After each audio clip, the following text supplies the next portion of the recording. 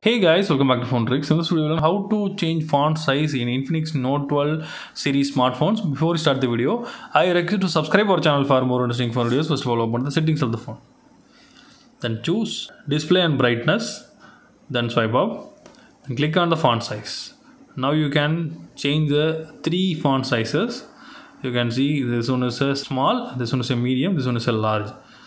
You can enable any font. So if you want to enable large font, you need to select that and come back. Now the font size changed to the large. You can see. So that's all guys. I hope this video is very useful to you. If you like this video, hit thumbs up. See you next video. Bye bye.